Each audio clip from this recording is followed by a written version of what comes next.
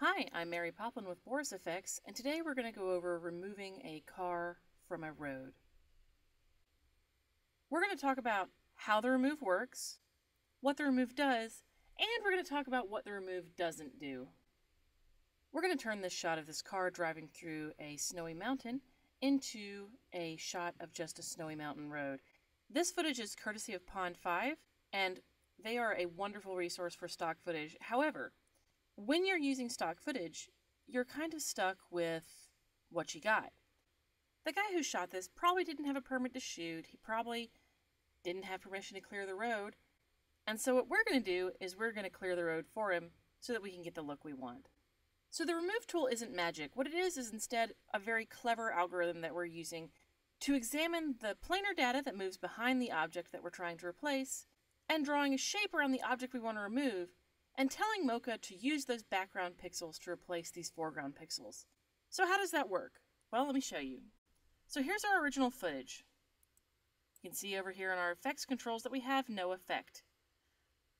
We're going to go to our effect, Mocha by Imagineer Systems, and select Mocha Pro. This will put Mocha Pro, the plugin, onto our timeline. The remove tool is only available inside of Mocha Pro. I can launch Mocha Pro, and if this is on quarter res, for example, Mocha will give me a warning that tells me this host is not set to full resolution. So, what does that mean? That means that we're actually reading off the timeline inside of After Effects. So let's go to full resolution, and then click Mocha, because I want all the tracking data I can possibly have in order to solve this shot. So the first thing I'm going to do, because this car is moving over the plane that I need to use to replace the object, I'm going to draw a shape around the car. So I'm going to find where the car is largest in frame, least blurry, and most parallel to the camera, and I'm going to draw a quick shape right around my car. Now for tracking purposes, I'm just going to make a loose shape, and we're going to hit translation, scale, and rotation only. We're going to turn shear off, and we're going to track backwards. Tracking has been sped up for your convenience, and also so that you don't die of boredom. But tracking a small object like this on a normal computer should be pretty fast. Once our track is complete, we can hit track forwards and track the car off screen.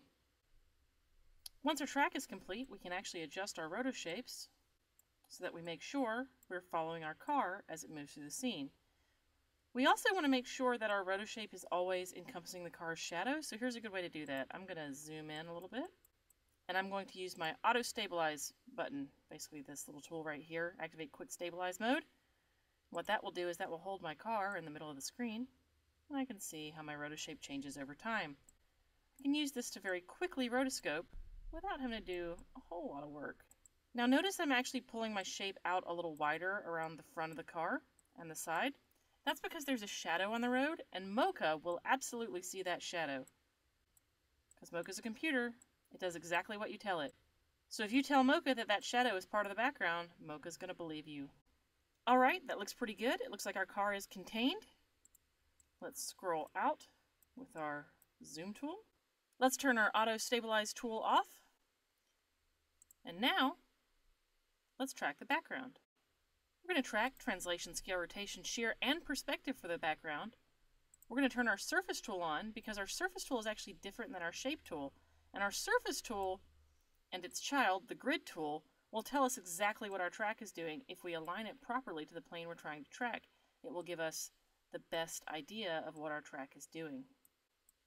I don't do this for Mocha, I do this for me so that I can tell what my track is doing. We're going to call this layer background, and we're going to call this layer car remove. This is also just for you, but it's also for your coworkers so that they don't murder you when you come in with layer 1 through 42 unlabeled. Now let's take our car remove, and we have to drag it above the background layer. Now, the reason I do that is because I want the car to be held out of my background track, and Mocha treats everything at the top of the layer pile as closest to the camera, and everything at the bottom of the layer pile as furthest from the camera. That means if you rotoscope from your foreground to your background, you will always have hold-up mats for everything that you're trying to track. I'm going to turn my gear off for my car remove so I'm not tracking my car twice, and we're going to hit track. Once our background is tracked, we can move on to the remove process. So let me turn my mats on, and I'm going to explain to you how Mocha works. We're going to use all of these pixels to replace these pixels. That means this shape has to cover the area that this shape is moving across so that we can sample these pixels to replace these pixels. Let me turn this grid and surface tool off. To do that, we click on the Remove tab. In the Remove tab, we're going to tell Mocha to remove the object by turning the gear on the car remove. Because the lighting is not fluctuating, I do not need to use illumination modeling.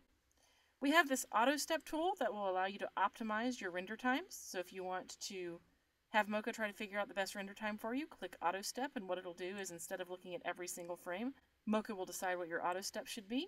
Or you can manually set it to look every 2 frames, every 5 frames, every 10 frames, etc.